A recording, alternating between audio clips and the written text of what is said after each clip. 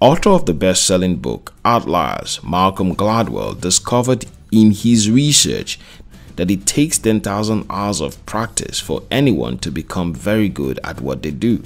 Popular American comedian Jerry Seinfeld was once interviewed about his success secret. He said he woke up one day, got a 365-day calendar and decided he would write a joke for each day and mark it off on the day. He missed no day. He wrote boring jokes some days, but he got good by the end of 365 days. Michael Jordan agreed that he chew 500 basketball shots every morning before going to school, and he became a proficient basketballer. For 2 years, I wrote every morning by 6 a.m. until I was able to build my writing skill to start several businesses around writing. Author Jeff Goins wrote every day for several months until he developed his writing skill and wrote the best-selling books, The Art of Work. Aristotle said, "We are what we repeatedly do." Excellence, then, is not an act but a habit. The simple point of all these: you are what you repeatedly do. You're a product of your habits. You become what you repeatedly do. And if your life must change, it begins with changing your habit. If you change your habit, you will change your life. A wise man said, "Your habits now give an insight into your future." Behind every success is a habit. The cliche goes, your company describes who you are. A quick look at the things you do daily shows what your future will look like. Your character is formed by your habits. Bad habits are easy to build, but often difficult to break. Habits cannot be hidden. You may hide them, but they reveal themselves soon enough. If nobody sees them, you do. It's like seeing a child's poor creativity and still insist the child be an artist. Equally so, an undisciplined spender cannot manage wealth well in future.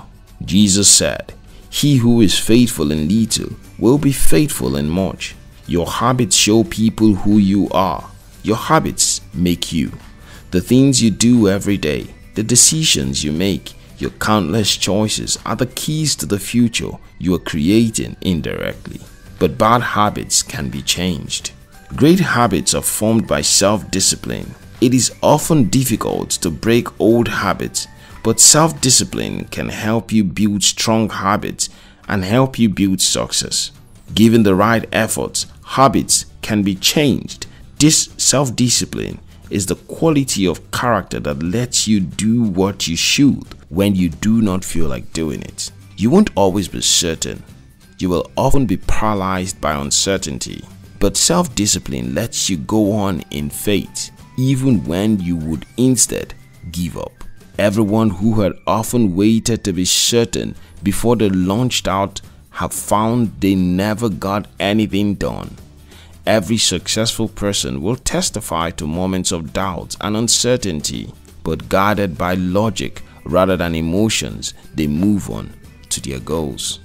Wrestler John Cena, responding to an interview, said, "There are moments in life where it gets so hectic that time becomes a blur. Keep calm and never give up. Self-discipline wouldn't just let you give up. It urges you to keep pushing. It brings you several reasons why you shouldn't let go just yet." This doesn't mean discipline is a hard call. To succeed in life, one needs to succeed in subjecting oneself to discipline, not just in the aspect that success is desired. Successful people do not just subject a part of their lives to discipline, they immerse their whole being in it.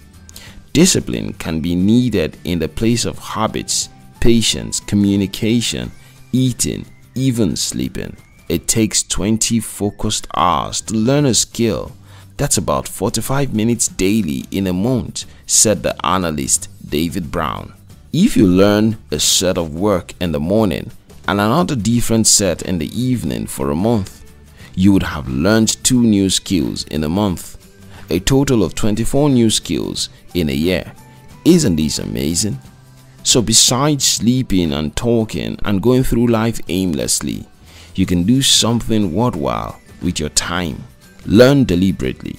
In purposefully curbing your poor sleeping habits, you are subjecting your entire being to discipline. You are learning, your body is being disciplined, and you are living healthily. Self-discipline is the master key to riches. In time past, people have been known to go to great lengths to attain a certain feat. Napoleon Hill, after interviewing 500 of the richest people in America, concluded that self-discipline is the master key to riches. Wealthy men, then, are men who had subjected themselves to discipline. Some of these men have been given the bad eye severally and called names behind their backs because they are calculative spenders. You would have to be prudent if you want to be successful. A quote says, "Too many people spend money they earn to buy things that they don't want, to impress people they don't like, and wealth consists not in having great possessions, but in having few ones."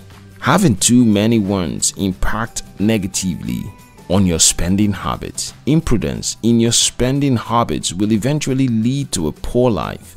An extravagant spender is headed nowhere but towards poverty. Successful people spend only on what's most important.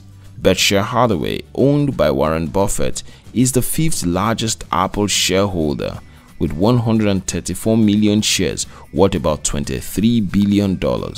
As of this writing, Warren Buffett has refused to trade his flip phone for an iPhone. He said, "When I buy it, that is an iPhone, it is all over, folks.